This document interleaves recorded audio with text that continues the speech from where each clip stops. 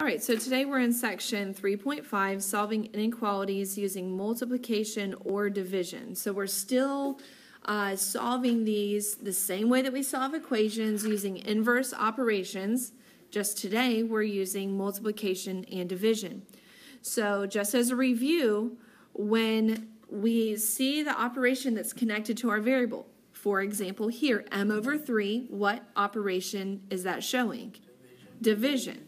So since it's division, I would need to multiply both sides by the reciprocal, which is 3 over 1. Okay, so when I do that, it cancels everything out because my goal is still to isolate the variable on one side of the inequality. Whatever I do to one side, I have to do the exact same thing to the other side. So m is greater than, I made a mistake there. What did I do wrong? M is greater than what?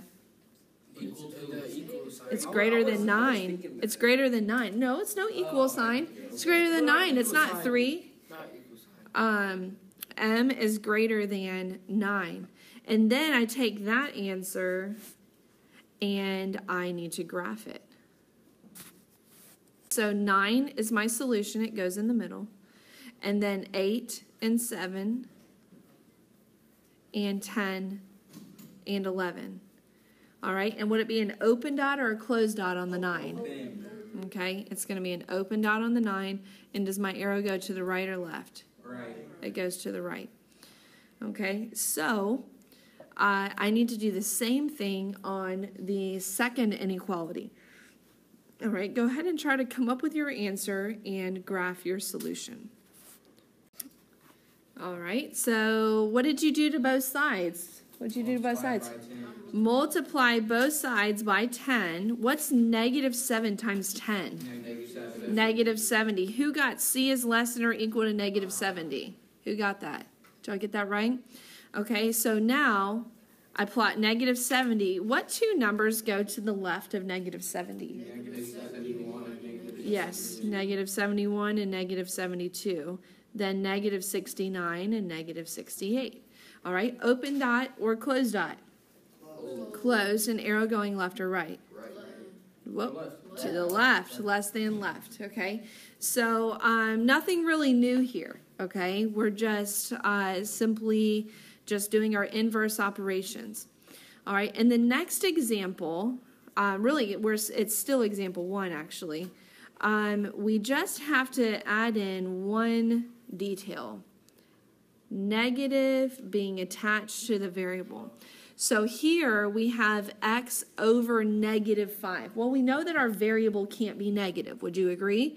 Okay, so here's what happens. When a negative is attached to our variable and we have to multiply both sides by a negative number, our inequality has to be reversed.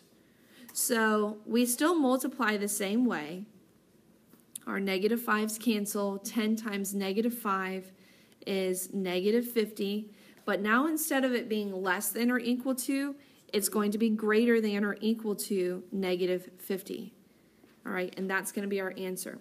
So here's our only exception to the rule.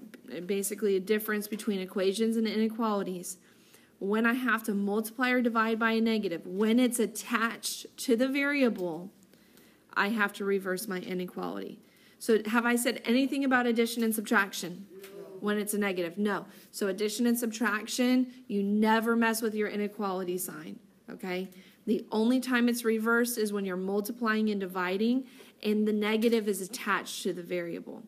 All right, so negative 50, we come over here and we graph it. Negative 51 and 2, negative 49, negative 48.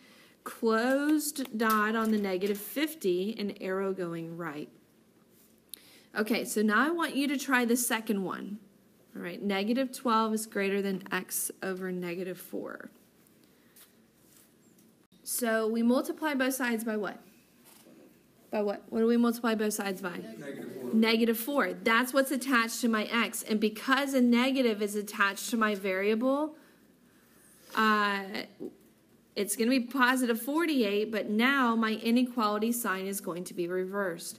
X is now greater than 48. Did you reverse it? Did you reverse it? Okay. So now when we graph it, it'll be an open dot on the 48, and X is greater than. Did you read it greater than? Did you draw your arrow right?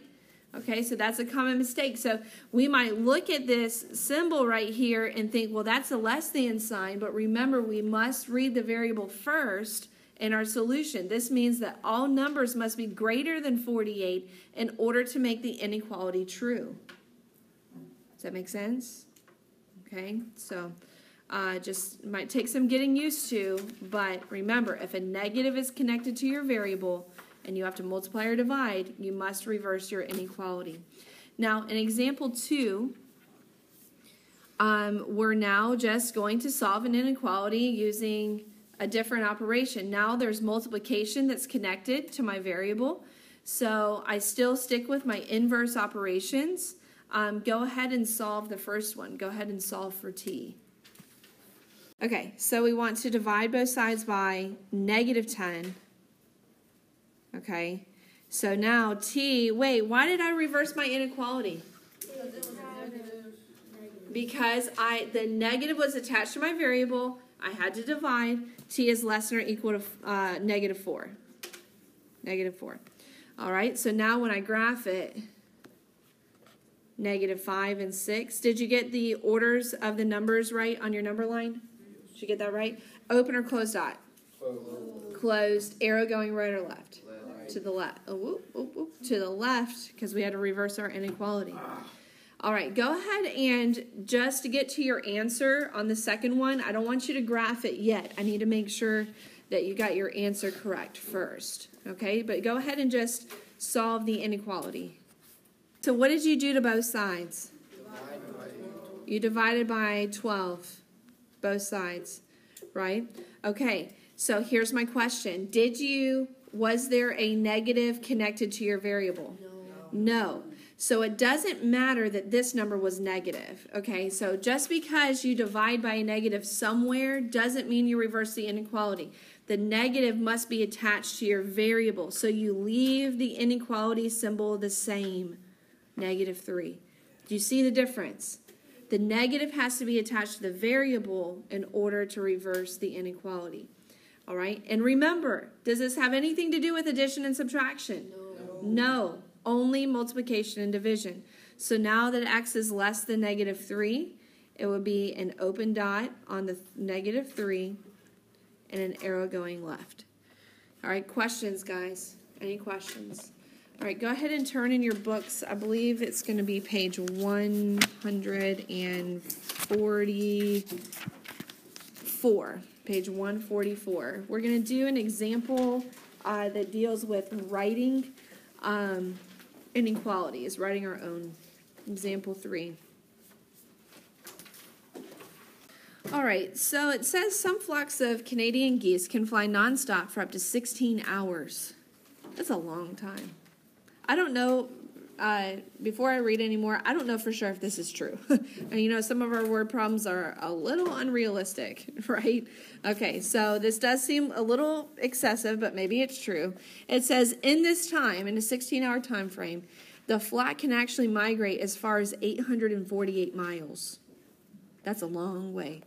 At what average speed can the flock fly during the migration? So if they make that maximum of 848 miles, how fast does that mean that they were going?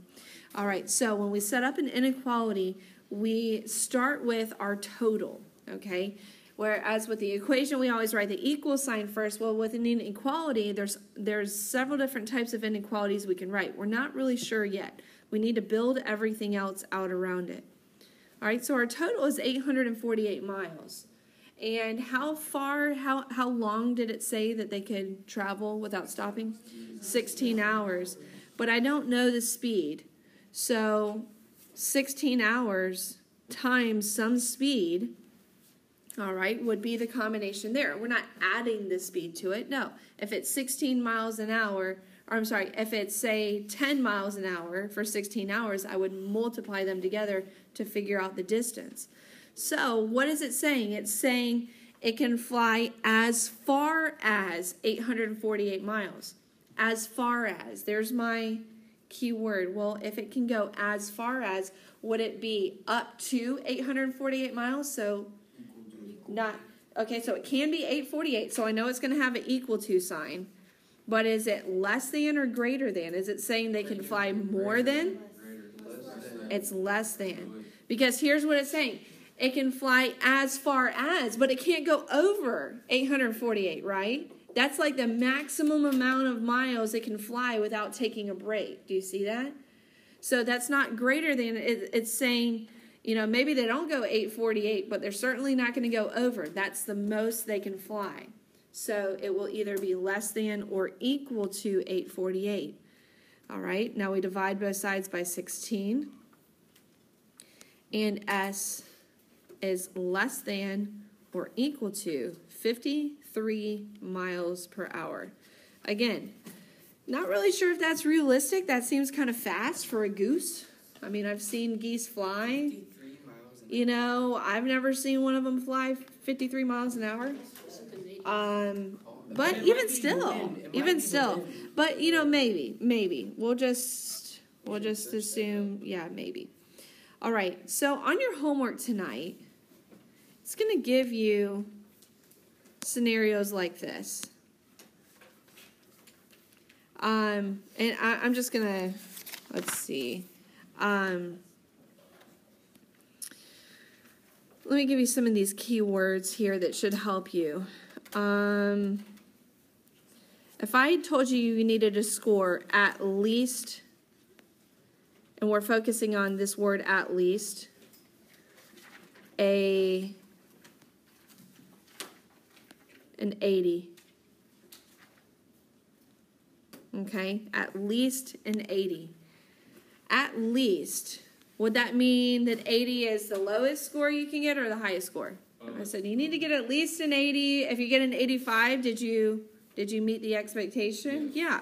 Okay. So at least, so your score, S for score, needs to be greater than or equal to an 80. So at least means greater than or equal to. Right? You see that? Here's another one. If I said, let's say you're interviewing for a job, and your boss says, you're going to work no more than 30 hours per week.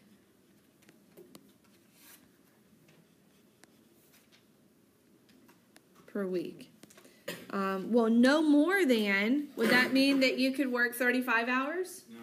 No. So if it's no more than 30 hours a week, so we'll do H for hours, will be less than or equal to 30. Maybe you will work 30, but you're not going to work more than 30. Does that make sense? Okay. Another one that you could see is at most. All right. So again, let's do a job scenario. Your new employer says you will work at most 40 hours per week.